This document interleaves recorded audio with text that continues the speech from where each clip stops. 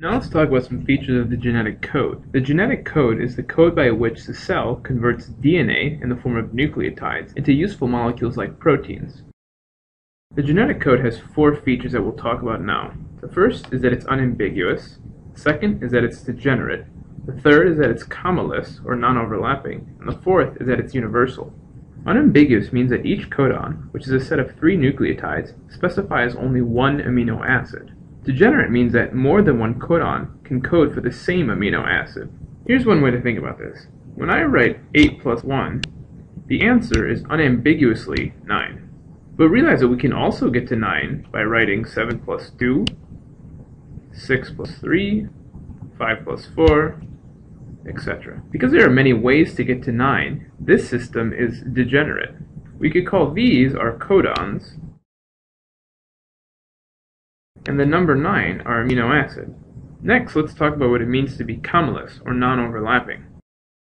If I give you an RNA transcript that looks like this, AUG, UUG, UUA, the cell would begin by reading the first 3 nucleotides and producing an amino acid, shifting over and reading the next 3 nucleotides, producing another amino acid, and then moving to the last 3 and producing another amino acid.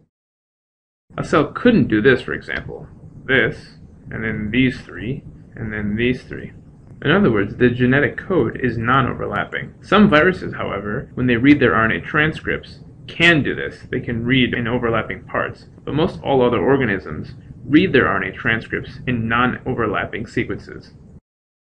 Finally, the genetic code is universal, which means that among all living species, the code is read the same way, and each codon produces the same amino acid, for the most part. As you can see, there are some exceptions here,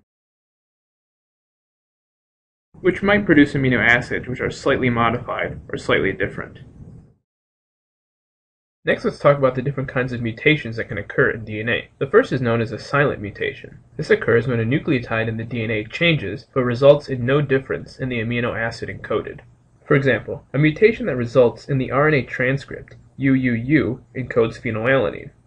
If a mutation were to occur which resulted in the RNA transcript UUC, this would also encode for phenylalanine, and thus the mutation is quote-unquote silent. A missense mutation results when the amino acid is different from the original. For example, the RNA transcript UUU encodes for phenylalanine, but if a mutation were to occur that resulted in UCU, this would encode for a serine. This change would then be known as missense.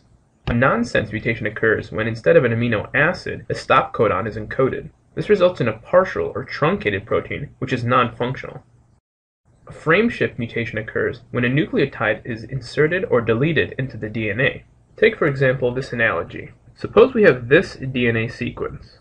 Now remember, DNA is read in a non-overlapping manner. It is read 3 nucleotides at a time. So this sequence would translate to, "Can you dig her new hat?" If an insertion were to occur, which is represented by this X, the result is a sentence which doesn't seem to make any sense. Now, even if a frame shift does occur, amino acids can be produced. But what usually happens is that once the frame is changed, the DNA will encode for a stop codon where it should have encoded for an amino acid. This results in a nonsense mutation, early truncation of the protein, in a non-functional molecule.